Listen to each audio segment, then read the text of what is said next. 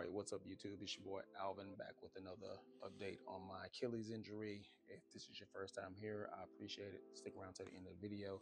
I'm going to show you some things that I did in my first physical therapy appointment. To give you a quick recap, I ruptured my Achilles playing basketball. And about 2 weeks after that, I went and saw my surgeon and he gave me the options, and based on what he told me, I decided to go the operation route. That's going to be totally up to you. It's something you're going to have to decide. To me personally, it does seem like having the surgery gives you a better outcome as far as re-rupture. Granted, it may be only like 3 to 5%, but I'll take any percentage that'll prevent me from going through this again. So had my surgery on the morning of, the usual things. Depending on when you see a surgeon, mine was rather quick turnaround from the surgeon. 2 days later, I had surgery. However, you may find yourself more time. So that week prior to having surgery, things you're gonna have to do is you're gonna stop taking vitamins, medication. They want you to stop consuming whey protein and things of that nature. And then at 12, the night before, they don't want you to drink anything past midnight, other than maybe like if you're on some type of heartburn medication or something like that, they may allow you to take that. Get in there, they're gonna go through the options. They're gonna tell you about a numbing agent that they put in just below the knee. That's going to help you with your pain afterwards. Also, they're going to give you some pain medicine while you're there.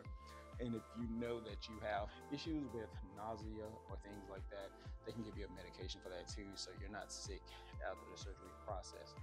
And after that initial surgery, I was put in a temporary cast for about 2.5 weeks. And my follow-up with the surgeon after that, I moved to the boot, and there are 4 wedges within that boot. I'll put a picture up and show you what they look like. And he told me that each week following that, I can take 1 out per week until they were all out. And your foot goes from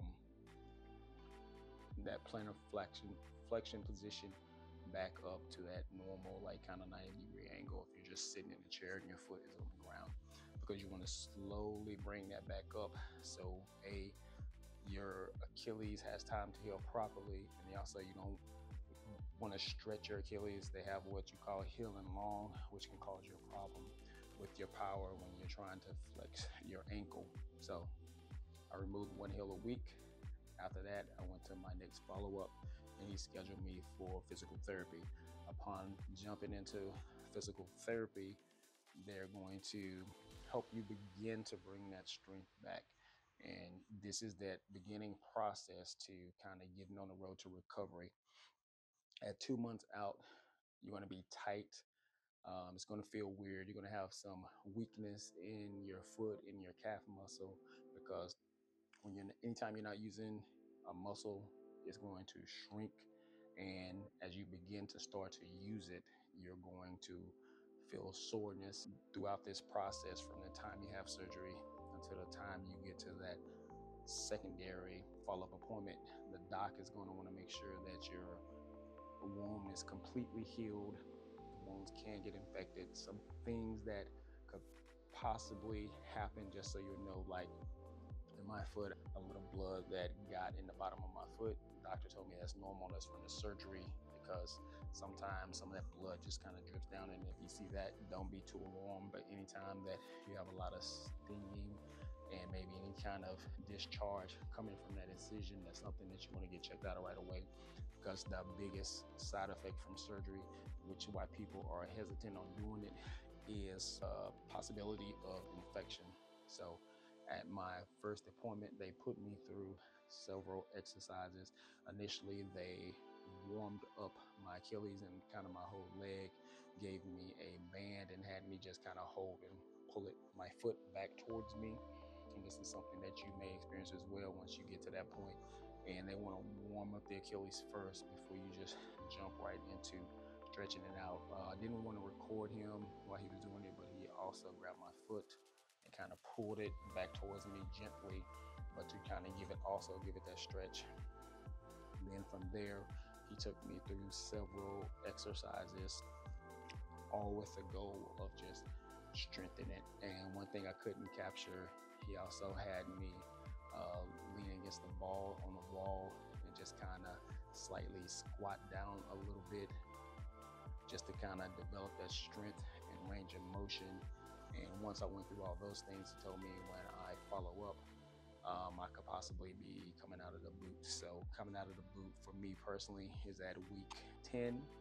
However, there are varying people who experience. Some people come out at week 8, some people come out at week 12, some people are coming out at week 16.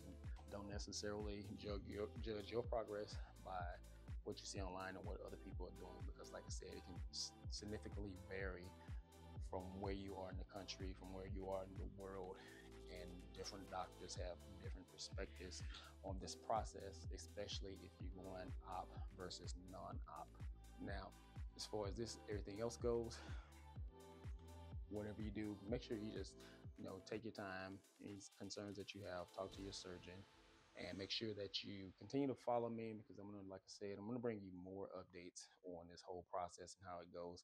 Because if you're anything like me, as soon as this happened, I started searching YouTube, searching online, looking for information so I can make the best decisions and make sure I do the right thing. Because the thing that you definitely don't want to do is be in the re-rupture category. So continue to follow me, subscribe, like. If you got any comments, please drop them down below. I'll make sure to answer them, and I'll be back with you soon. Take it easy.